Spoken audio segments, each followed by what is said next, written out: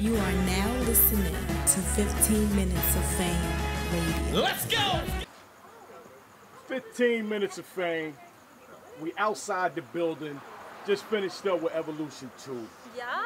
Shooney the rapper. Here I am. Battle Tia.S. Don't battle. Yeah, it was.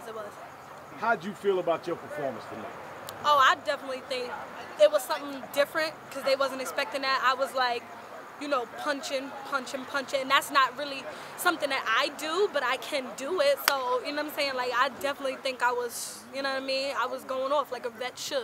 And, you know, I had the crowd rocking. They was liking the shit, especially from the gate with the black bitch. So, it was exciting. It was exciting to see. And I thought she did a really good job, honestly.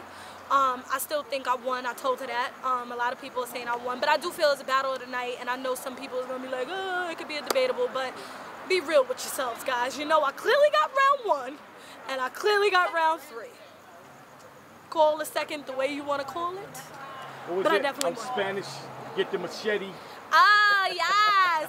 I said to beat me, Tia, you gonna have to try better. That's aggression, bars, and performance, nigga. A trifecta. I'm Spanish. So I'll do salsa with the machete and watch it dissect it. But chill. That's enough. That's enough.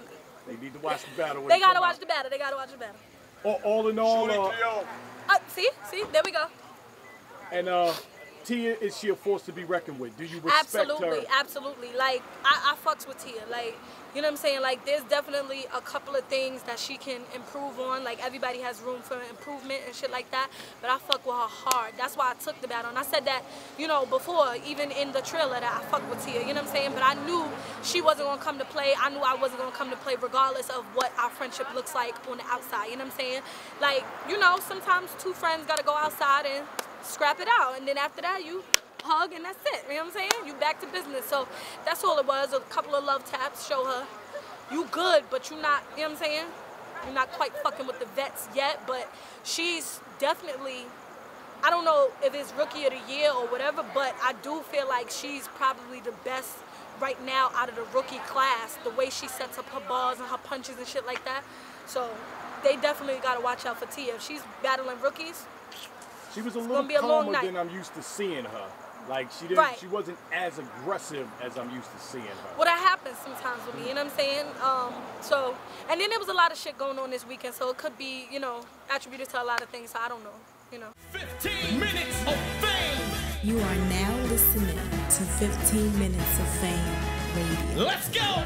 15 minutes of fame radio. We're now stepping into 15 minutes of fame radio. Yeah.